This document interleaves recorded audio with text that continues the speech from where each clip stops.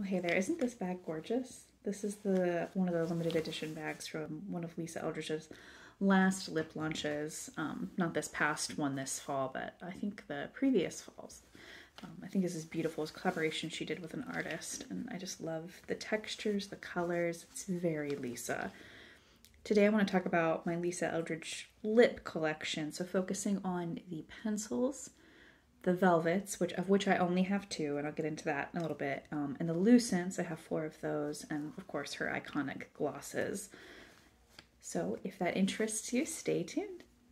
First, I'll start with her iconic Gloss Embrace lip glosses. These are like a hybrid between a gloss and an oil. The 3 I have right here are very similarly pigmented. I hadn't gotten one of her more sheer glosses. These are all pretty similar, I would say medium pigment, and then this one is Myth. This one is heavily pigmented, and I haven't quite figured out a way to wear this without it traveling outside of my lips. It's a beautiful color though, but I thought I would go ahead and start here, I guess, with one of the lighter shades. This is Affair, and it has beautiful packaging. I mean, it's luxury. It feels nice to use, and the little doe foot just pops right out, and this beautiful caramelly brown. I saw this on Dua Lipa, and of course I do not have her coloring whatsoever, but I just thought it looked divine, and it does work for me. That's the testament to Lisa's ability, is that this shade looks great on me. It looks stunning on Dua. She has this beautiful eye for undertones in makeup and how to make products flattering for a diverse array of people, and I love that about this Affair gloss. It's this brown nude that just looks stunning on me, cool toned, fair, in my mid-30s, and looks stunning on Dua. So I think that's what makes Lisa so special. The next one I believe is Muse, yes. And the packaging is a little different on some of these, I think, because this one's older and these are newer. These have Lisa Eldridge embossed on the side. The older one I have does not. But this is Muse. You'll see that next to Affair. So definitely this is more of the rosewood tone. I love that satisfying click when they close as well. This one's blush. This one is older, and is from the first time that she launched glosses. So I don't have a ton of product left in here, but I do want to go ahead and try to swatch what I've got. And it's that beautiful pinky berry color. I think blush is one of her iconic shades. I don't see this type of color a lot in other ranges. I think this is an iconic shade for her. And then I would actually love if in her blush formula she made blush a blush. You can of course use her lipsticks as blush, but it would also be nice to have it in the liquid form. The last one is Myth, and one day I will figure out how I can pull this off. Right now I can't, but it is a beautiful color. It just always seems to travel outside my lip line, so I might pair it with one of her liners to be able to get the full experience of it without it traveling. But you can definitely see there, it's more pigmented than the others, and it's just a deeper, richer color. I think is stunning. It's a beautiful color, and I want to get the pencil, I think, in this shade. It does have that whitening effect on the teeth because it's got that blue tone to it. But these are all just such beautiful glosses. If you like pigment in your gloss, I would get these. I believe the Go Lightly gloss is her sheer one. It's also the only one that has a pearl shimmer to it. These of course are glosses. They have sheen to them, but they don't have additional shimmer. So if you like a pigment in your gloss, these are beautiful, and they're very hydrating, and glosses don't last long, but these do last long for a gloss. It's going to be a little hard because her lipstick tubes have magnetic closures to film them all together. They keep repelling each other. These are her luxuriously Lucent lipsticks. I adore these. These are hydrating. They're buildable, so you can put a sheer wash of color on the lips or just 2 to 3 more layers, and you've got a beautiful pop of color. They don't travel or bleed outside my lip line, which has been my complaint about other sheer formulas or hydrating formulas from other brands. They're beautiful. And the thing that makes Lisa's product so unique is the colors. I don't have, Rose Official might be the easiest one to do because it's that cool toned pink. But colors like Go Lightly, Kitten, Mischief, and Painterly are very, very unique and are difficult to find. And that's what sets Lisa apart. And I think it's what sets a lot of luxury brands apart is the colors that they create. So this first one here, this is Kitten Mischief. How could you not love a name like that? This is her, she described this as, it's not a pink, it's not a brown, you know, it's just it's not a peach, it's just kind of the perfect blend of all. So I'm going to swatch it on my hand. I am fair, cool tone fair or light, to get an idea of my undertone. But it's a beautiful color on the lips. This also looks beautiful on the cheeks as a blush and on the eyelids. I've worn it on the eyelids, which is a trick I learned from Lisa. I believe, what's that video called? The Fast and Fabulous 3, I think is that one. It's one of her videos. And that video, she put lipstick on her eyelids. And I was brand new to makeup. I'm like, oh, that's brilliant.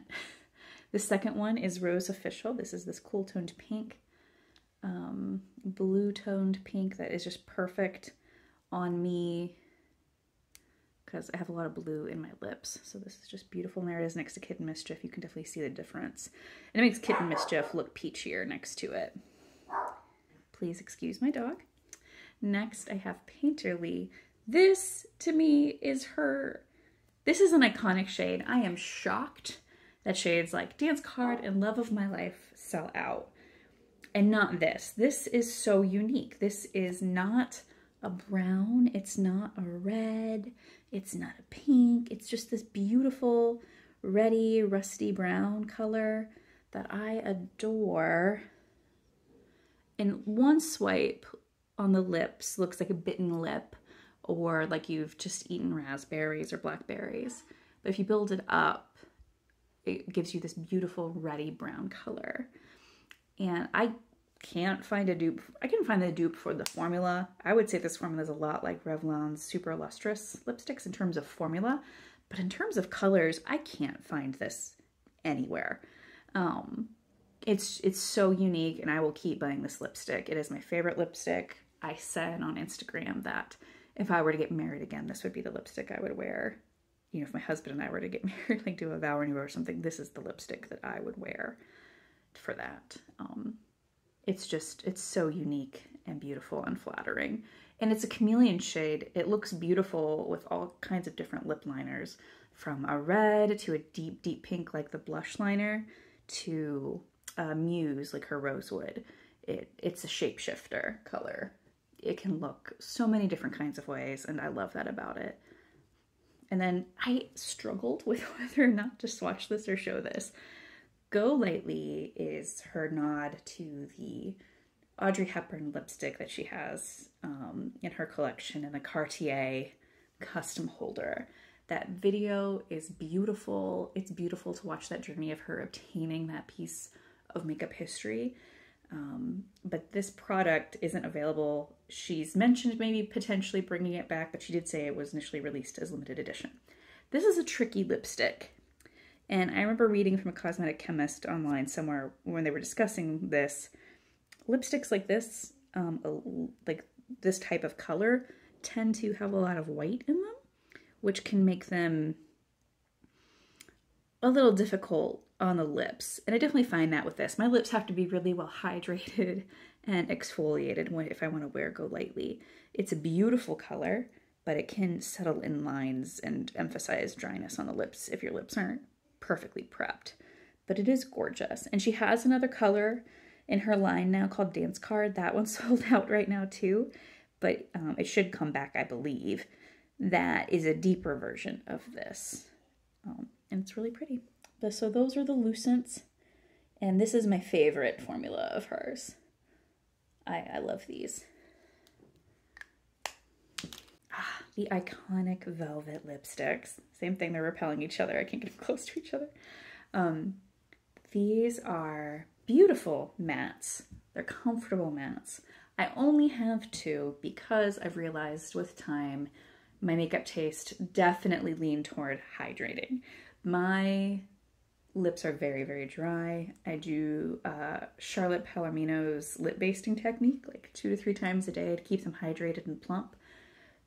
So I prep my lips and wear these and they look beautiful, but my preference is to have a formula that is hydrating for my skin. So I have 2. I have Velvet Muse and I have Velvet Blush. Just make sure, yeah, this is Velvet Blush. Now Velvet Blush was injured by a well-meaning member of my family. Velvet Blush was injured by a well-meaning family member. So unfortunately, the bullet is misshapen and has lost some of its velvet texture. This is difficult to show up on the best quality cameras, the velvet texture. So I'm not sure how this is going to look, if you're even going to be able to see it. Some of the best videos that you can look at, though, to see it might be Lisa's launch videos for these products, or Matilda on video, her reviews of these. But Velvet Blush, beautiful color, beautiful deep color. I mean, that's just one swipe. It's so pigmented. You don't need a lot. It's a beautiful lip stain. You can also wear this on the cheeks as a blush. I've done that a lot, especially with this shade. I think this is a perfect, it's appropriately named because this is a perfect blush shade for me, and I think a lot of people. But because they're so pigmented and thick, you know, by the end of the day, they do dry my lips out. So I tend to not wear these all the time. These are special occasion lipsticks for me. This is Velvet Muse. And this one's brand new. It was a replacement of Muse from when the Muse and Blush got injured on the same day. So this is a replacement Muse I haven't really used. So I'm just pull this down and then swatch that. Again, that beautiful rosewood color. It has more brown in it. And Blush, seeing them side by side, I can definitely see Blush being more cool toned and this being a little warmer. But both are flattering on me. And I think flattering on a wide array of people. There they go. They like each other. They're not repelling. I've only been getting into makeup for the past 3 years, and it's only been within the past year that I've really been able to expand my collection. And I say that to introduce the fact that I don't have a ton to compare these to. I have a lot of drugstore makeup lip liners from NYX, Milani. I do have one Bodyography pencil that's very nice. That's not drugstore. So please know my review is coming from my limited experience, but I do think that these are really beautiful and unique. They are hydrating and long wearing. I don't know how she did that. This is the blush liner, and it's not going to focus. I'm using my front-facing camera on my Google Pixel 4a. If I consistently make more videos, I will invest in a better camera, but I will swatch it. Please hold. I have a Chihuahua and a Chow, and they are the world's most reactive dogs to the sound of a leaf rustling on a sidewalk, so my apologies. This is the blush liner. Now, Lisa says these are a little deeper than their lipstick counterparts. She has ones for every shade of her velvet lipstick. She has one of these for every shade of her velvet. This is the blush one. They are a little deeper, so they add definition. I love to pair. This pairs beautifully with Painterly, with the blush lipstick, of course, with Rose Official. It gives a beautiful, like, contrasted, contoured lip with Rose Official because Rose Official is lighter. These are beautiful together. They're beautiful together. They're a perfect complement. This little nubbin is Muse. I got this from the first liner launch when she was doing the kits. Packaging on this is a little bit different, but it's beautiful. This one's been through hell because I was using a very, very cheap drugstore liner sharpener that wasn't intended to sharpen these kinds of gel textures. So I've gotten a new liner. I got a new sharpener now that works better, but you can see it next to blush. And this is definitely deeper than the Muse lipstick. This works beautifully with Painterly, and it works on its own with a gloss on top. And then this is the Midnight Pencil. I couldn't wait for a Midnight Pencil because I knew that meant lipsticks weren't working for me, but to wear all day. But the liners were. I knew how much I loved the Muse one, just to wear on its own with a little bit of balm or gloss on top. I couldn't wait for Midnight because I love really deep lipsticks like this, lip looks. And so I wear this alone as a stain sometimes all over the lips, or I will pair it with a little bit of the Myth gloss to kind of give it a pop. And these glide on like butter, but then they dry down and are immovable. They wear really well if you're eating. They will fade to a nice natural looking, I guess not natural looking, especially for color like this, but they will fade to a nice flattering stain rather than peeling off, provided you've only applied one layer, let it dry completely. If you try to go back in and do a second layer on top of this after it's dried, that will look weird, but doing one layer of this and then topping with your balm, your lipstick, a gloss, it looks stunning. It wears well and wears off evenly over the course of the day. And it does wear very beautifully. It doesn't just disappear. And that's that. That's the Lisa Eldridge video for today. Right now I'm wearing the blush liner with Painterly on top, and I'm wearing the blush lipstick as blush on my cheeks. Over top, the Tower 28 Sunny Days Tinted SPF. These are just beautiful lip products. They make me feel luxurious. Of course, it is an experience to buy a luxury makeup product.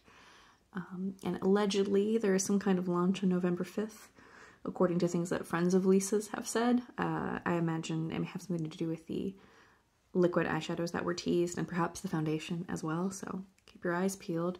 Lisa has a newsletter you can sign up for. I haven't heard anything yet. So at the time I film this, so we'll see. And thank you for watching. Consider subscribing, and I'll see you in the next one.